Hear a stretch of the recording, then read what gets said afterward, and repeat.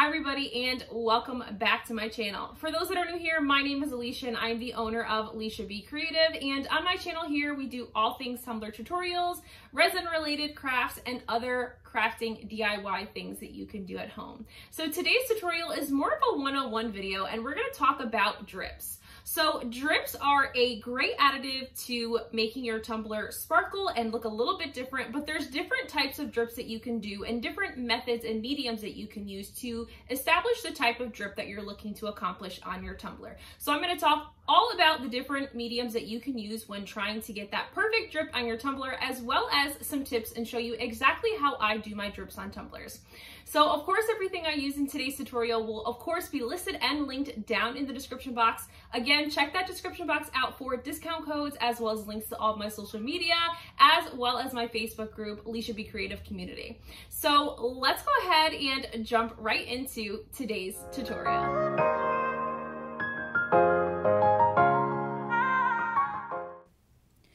Alright, so the first drip that we're going to talk about is probably the most common drip, which is the epoxy drip. So I'm using Alumilite's Amazing Clear Cast Plus.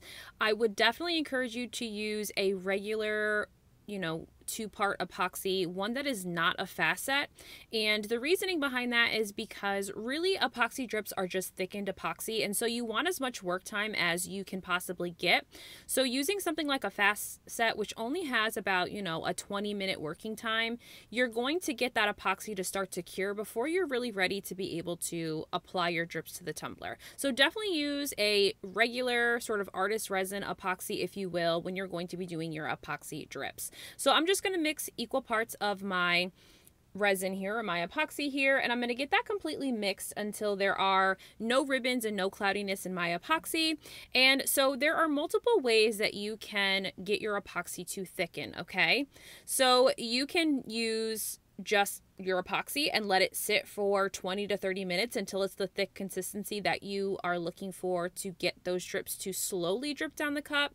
You can use cornstarch to thicken your epoxy, or there are actual epoxy thickeners that you can purchase and use. So I'm going to be using an epoxy thickener that I picked up on Amazon. I literally just went to Amazon and searched epoxy thickener, and I got this huge bag of epoxy thickener, so I definitely will not need any more of this for the foreseeable future. So I'm going to add just a little bit of paint to color my epoxy so you can see the actual drips on my cup, but you can obviously add any paint you want whatsoever to your drips. Doesn't matter what color, doesn't matter what kind of paint, any paint will work. You can even do alcohol inks if you wanted to, any sort of additive that is going to just color your epoxy, depending on what look you're going for and what the aesthetic of your cup is. So once I get the paint mixed in, I'm then going to mix my epoxy additive. And so I will link the epoxy thickener that I use in the description box, as well as any other supplies I used today. But this was the most inexpensive one that I found. But again, you could even go even more inexpensive and use something like cornstarch, which also will thicken your epoxy. So I'm just going to put a couple scoops of that epoxy thickener into my epoxy and then stir that in evenly.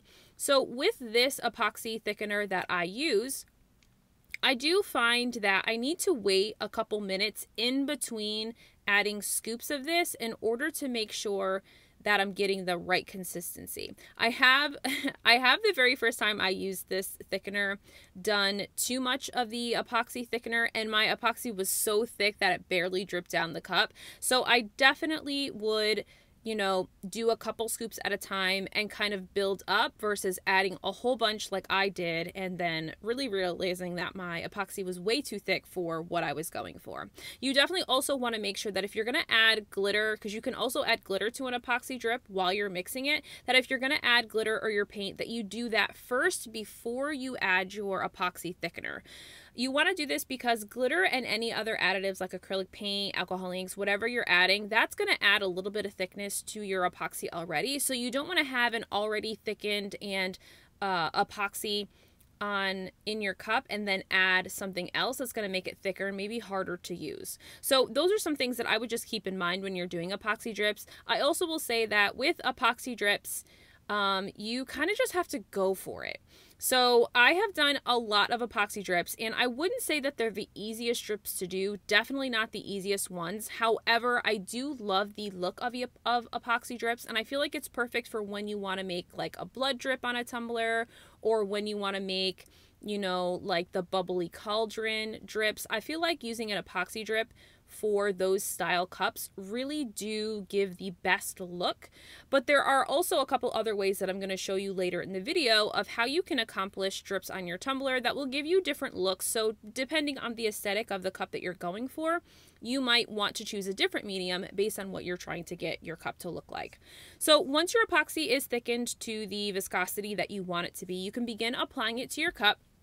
So I like to use my metal stir stick in order to apply the epoxy to my cup. I find I have the best sort of application of my epoxy when I use my stir stick, or if I use a popsicle stick. So something with a flat edge that really can hold a bit of that epoxy and really give me a nice good scoop, if you will, of that epoxy, so that I can sort of take that epoxy and paint the top edge rim of the cup that I'm using. So these are just wine glasses that I'm doing epoxy drips on. I'm actually going to be rhinestoning them and just giving them away. I just thought that I would show you guys kind of the different style drips that you can do because I don't think that I've ever seen anybody on YouTube, that I have seen at least, do a tutorial or do a video on doing drips of any sort. And there are so many different ways that you can add drips to your cup. And for me, I personally love a drip on a cup. I don't know what it is. It's just so cute. It's so pretty. It just adds to your entire cup aesthetic that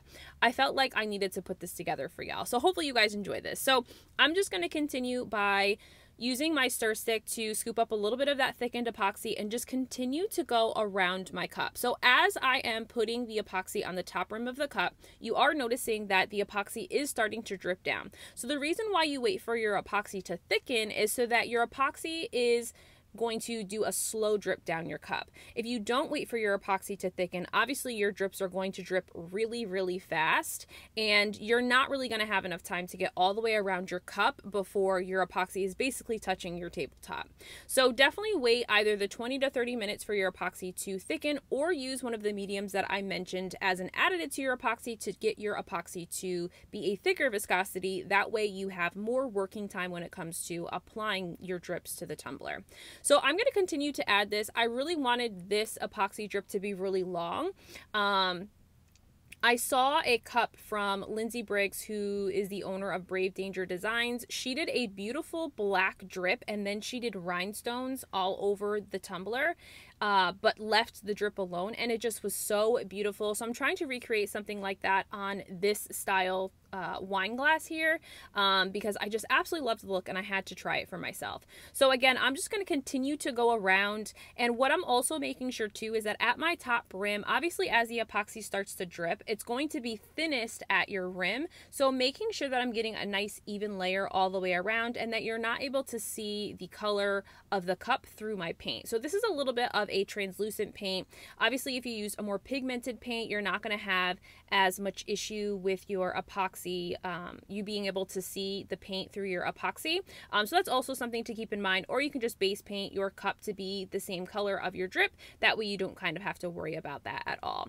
So just continue to add. And if you are in a situation where you feel like your epoxy is dripping too fast, or you feel like you've messed up, you can always use a baby wipe or rubbing alcohol to wipe off the drip and try and start over.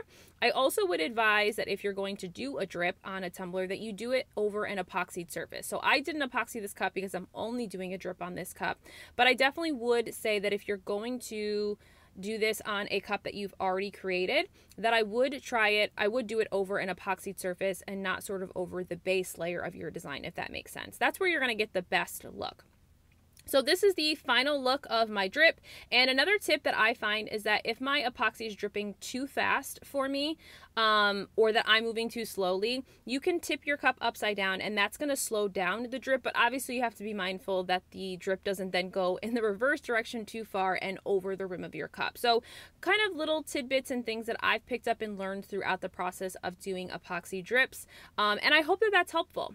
So let's go ahead and we're going to move on to the next style of drips, and that is going to be using my favorite, Puffy paint. Okay, so now let's get into fabric paint drips. Okay, so I have two paints here. I have a puffy paint from Tulip and I have just the slick fabric paint. So I personally use both. I do know a lot of people like to use the puffy paint because it is a little bit thicker and fluffier, if you will, when it dries on your cup, whereas the slick paint remains much more flat. So it kind of depends on what you're going with. If you're someone like me who uses fabric paint to do your drips, I'm always usually adding glitter to my drips, so I can interchange between puffy or the slick paint and still get the same gorgeous results. So with a fabric paint drip, it is one of the easiest drips you'll ever do. All you need to do, and I showed this in my last tutorial, but all you have to do is use your paint and make a nice thin or thick line all the way around that top rim of your cup. And then once you've gone all the way around, you could begin to tap your cup either on a surface or on the bottom of your hand, which I like to do to get the paint to start to flow down in a drip. You can always go back and add more paint. So I'd advise you to start with a thinner line and then go thicker in the next layers, if you will. That way you can get kind of the drip look you're looking for, because obviously you can always add to. It's much harder to take away. Now with fabric paint, much like epoxy, should you mess up, if you're doing this over an epoxied surface, you can easily wipe this up with a baby wipe or rubbing alcohol on a paper towel, and it will wipe right up and you can start over. So that is one thing that's nice about using fabric paint, is it is really forgiving, whereas epoxy usually make a hot mess when you're trying to clean it up in order to start over, but it is still doable in both aspects. What I love to do with fabric paint drips is add glitter to them. So I'm adding this glitter called Spiffy, which is from 4K Glitter from Vinyl Gallery. I'll link that down in the description box. And so I'm going to do a little bit of like a double ombre here, similar to what I did in my skull and my smoky skull tumbler I did last week. And I'm going to add a little bit of this lilac blooms over top, which is like a super fine lilac colored purple that I thought would blend really nicely into my Spiffy here. So the only other thing with doing fabric paint that I want to mention here is they are extremely easy and you can really use these for anything. I personally like to do them when I want a glitter drip. But I also feel like it's a really great look for like an ice cream cone cup or like a sundae themed cup or like a cup that is going to get some polymer clay sprinkles. Really quick and easy to do, and it dries within 24 hours. So the only other thing I will mention too is don't try and clean up your paint or your glitter until that paint has completely dried. I have made many mistakes and tried to take my little fine paintbrush and clean up all those little nooks and crannies. Don't do it. I know you're tempted, but don't do it. I definitely would advise you to wait. So the last and final drip that I'm going to show you is the hot glue gun drips. So I'm using a really high heat Gorilla glue gun and some colored glue sticks that you can buy from Amazon. I think you can get them in Michael's or most craft stores as well. And you can get lots of different colors. So that's what I love about these glue sticks, is they come in so many different colors and you really can do some really awesome and beautiful drips. I see these most often for doing blood drips, which is what I'm accomplishing here, as well as doing candlestick drips, which I'll show you towards the end of this clip here. But how you apply them is you're going to set your glue gun to high heat, put your glue stick in, and you are just going to, again, go along that edge. I do this in small sections, and I kind of do a small section at a time, and then you're going to see me use my heat gun. And the reason why I use my heat gun is the heat of the heat gun then makes the glue stick start to run a little bit more, and then I can get my glue or my hot glue to run farther and make my drips longer. It also helps with smoothing in section to section, so that if you're trying to get one even looking drip, you can use that heat gun to make sure that there aren't any like weird creases where it looks like you went in section by section. So I hope that that makes sense, and I'm sorry that of course my phone decided to cut off the clip where I showed you this entire process, but hopefully that makes sense. Using my heat gun just really is something that I've picked up and seen in a couple other groups that's really been helpful when using hot glue for drips, and you really can get really cool and unique looks This would be perfect for like a Maker's Mark, like alcohol themed bottle, that wax look. Again, candlestick drips like I'm showing you right here. I'm working on a Hocus Pocus cup, and so candlestick drips, it's perfect for this. You literally just do strips up and down and just kind of build on top until you get the look that you like. And so I absolutely love doing these style drips, and I hope that everything that I've showed you today has been helpful. Of course, if you have any questions for me about any of the drips that I did today, definitely make sure to leave your questions down in the comment section, and I will definitely be sure to answer those questions for you and give you different tips and things that maybe I forgot to mention in the video. So I hope that you guys enjoyed today's Tumbler Drips 101 video. Definitely make sure to tell me which drip style is your absolute favorite and which one you're looking forward to trying. And of course, if you have any other comments or suggestions for me, leave those down below as well. I love reading and responding to you guys' comments. So I'll see you guys in the next one. Bye!